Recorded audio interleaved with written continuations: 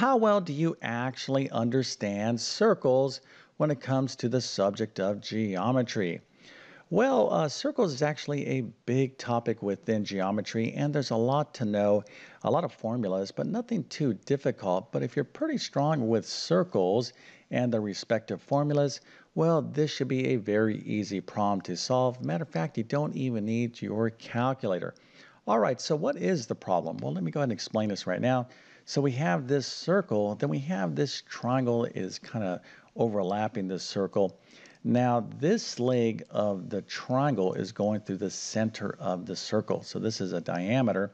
And then this line right here is a line that is tangent to this circle. Now, that is a fancy word that means that this line touches the circle exactly at one point right there. Okay, so that's the point of tangency. So this is what we would call a tangent line, but it's basically a line that just touches the circle right there. So we have this line, or this part of the triangle, which is a diameter, because it's running through the center of the circle. Then we have this lovely triangle being formed. All right, so this is the setup. Now, this angle of the triangle, okay, now this is a particular type of triangle. You can tell by looking at that notation right there. But this angle right here is 47 degrees. All right, so this is the information in the problem, but what is the question? Well, the question is, what is the measure of this arc right here in the circle, this arc highlighted with yellow? Now, an arc is just a segment, okay, a piece of the circle, all right, and we're going to measure that in degrees. So what is the measure of this arc right here? That is the question. All right, now feel free to use a calculator, but you really don't need one. But this is a multiple choice question, and let's take a look at our answers. So A is 40 degrees, B is 47 degrees, C is 75 degrees, and D is 86 degrees. All right, now if you know the answer, put that into the comment section. I'll share the correct answer in just 1 second. Then, of course, I'm going to fully explain how to solve this problem step by step. But before we get started, let me quickly introduce myself. My name is John, and I have been teaching middle and high school math for decades. And if you need help learning math, check out my math help program at tcmathacademy.com.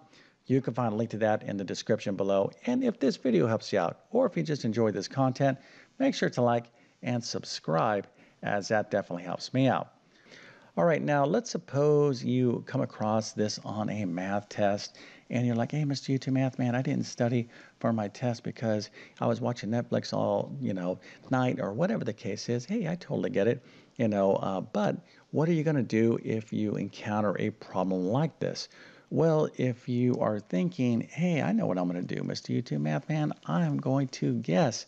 And that is exactly what you should do. You should always take a guess, unless you're going to get penalized for, getting for a wrong answer. Now, that can be the case on some exams like the SAT or ACT. So you just need to understand the grading policies for your particular exam. In other words, if you get the wrong answer, it's not just zero, they take off a point, right? So in that case, maybe you don't want to take a guess. But in this case, for most exams, you have a 1 out of 4 chance. But before you guess, we should actually have a reasonable guess, right? So let's just look at this arc right here. So a circle, a full circle is what? That's 360 degrees. So if we kind of think about this circle in terms of quarters, right? So let's just go from here to here. Well, this is 90 degrees, and then another quarter of the circle would be 90 degrees, and then another quarter right here would be 90 degrees, and then another quarter would be 90 degrees, right? For a total of 360 degrees. So just kind of thinking about that, this arc right here kind of appears to be a, not a complete quarter, but it's kind of going from here and really does kind of continue on. But it looks like it's pretty close to 1/4 of a circle, which would mean that if it was a complete exact quarter, it would be precisely 90 degrees, right? But it's not 90 degrees, it's a little bit less than 90 degrees. So these two answers right here would make, reasonable sense to guess, right? So if you took a guess, and you just kind of eyeballed it, you're like, well, I don't really know. But you know what, I think it looks like, maybe 75, 86 degrees. Perfect.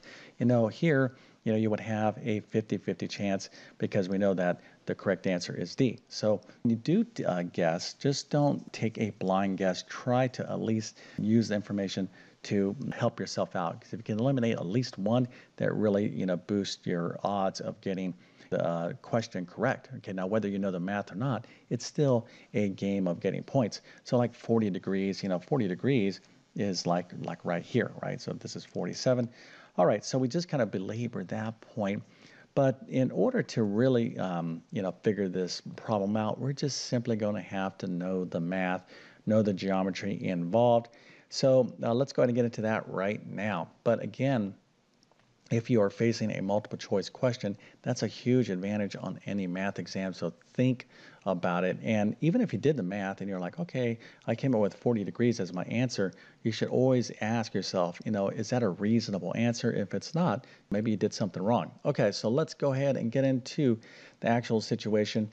And just to make this a little bit more precise, let's get some points to these, this diagram here. So here's the diagram and kind of sketch it out again.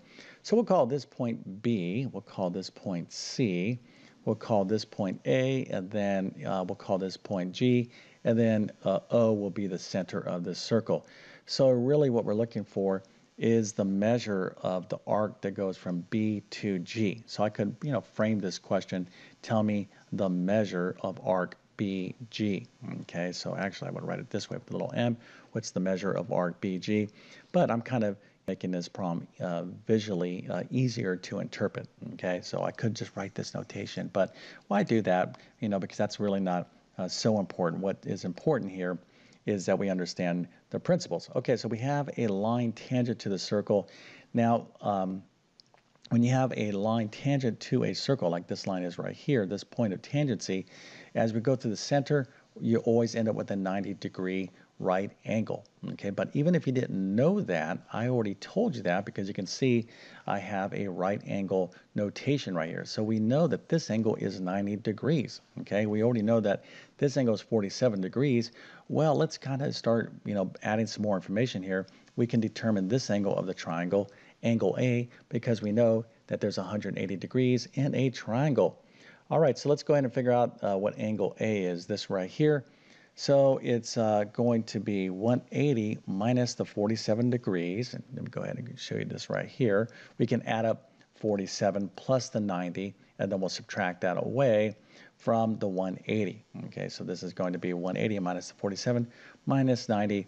So we're left with 43 degrees. Okay, so this angle right here is 43 degrees, and really that is the key to solving this problem, because effectively we can kind of look at this problem, but don't not get distracted with this triangle. We can just look at this angle A being 43 degrees and just focus in on the respective arc being formed by this inscribed angle.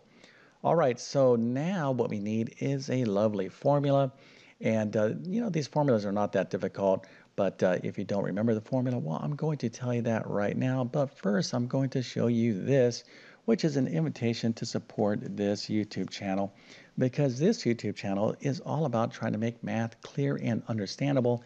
And really my number one goal beyond teaching math is encouragement. Okay, I don't want anyone ever to give up on themselves when it comes to mathematics. That is a huge problem. Okay, so if you think, math is, I'm not good in math, I'm bad at math, or anything like that, you need to get that out of your head. That is a complete, absolute barrier for you learning. If I'm trying to teach you math and I'm over here, I'm like, hey, look, I'm explaining it really nice. And you're like, I'm trying to learn, but I am bad at math, okay? If this is what's going on in your brain, okay, as I'm trying to teach you, you're just focused on, all right, I don't get what this guy is saying because I'm bad at math. Well, you're preoccupied with this, false, sense of what you, think you are, okay, at least in terms of your potential to learn math. It's a huge problem in mathematics. I've been doing this for decades and decades. So when I help people in math, I'm kind of smart about it. I'm like, all right, before I even teach you anything, I'm going to check in on your mental attitude, okay? And oftentimes if people are like, maybe not so confident in themselves and their ability, I work on that. Okay, I'm like, hey, listen, you can do this, and then once you start feeling more confident or more energetic, everything goes much smoother, right? That's been my secret kind of weapon in terms of getting people to really understand math.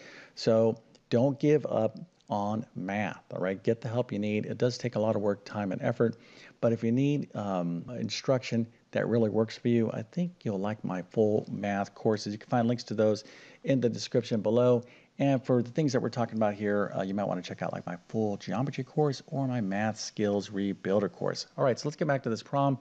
So what we need is a lovely formula. The formula that we're talking about here is not difficult.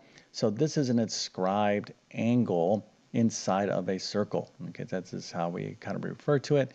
Now the measure of this angle right here, and we can kind of see this by this simple example. This is the measure of angle ABC is 1/2 of the arc formed from the angle. So this is the arc formed by the angle. So let's suppose the arc is 100 degrees. The inscribed angle is literally 1/2 of it, 50 degrees, right? So we don't even have to try to decipher this fancy formula.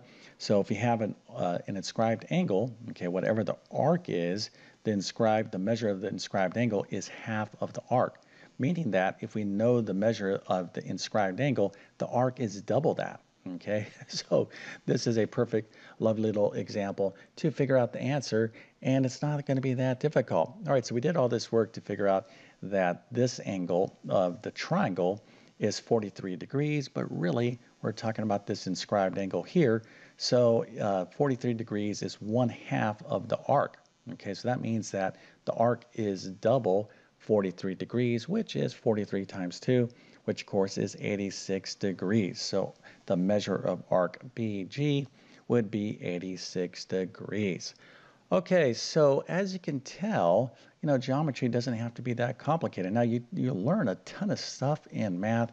There's a lot of formulas, and this is true at all levels of math. So, one thing you don't want to do is get overwhelmed by all these formulas. That's why you must take notes, okay?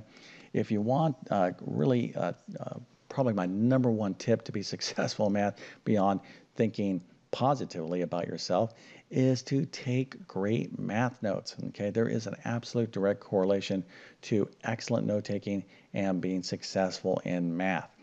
All right, so hopefully this little video helps you out. And if that's the case, don't forget to like and subscribe. And with that being said, I definitely wish you all the best in your math adventures. Thank you for your time and have a great day.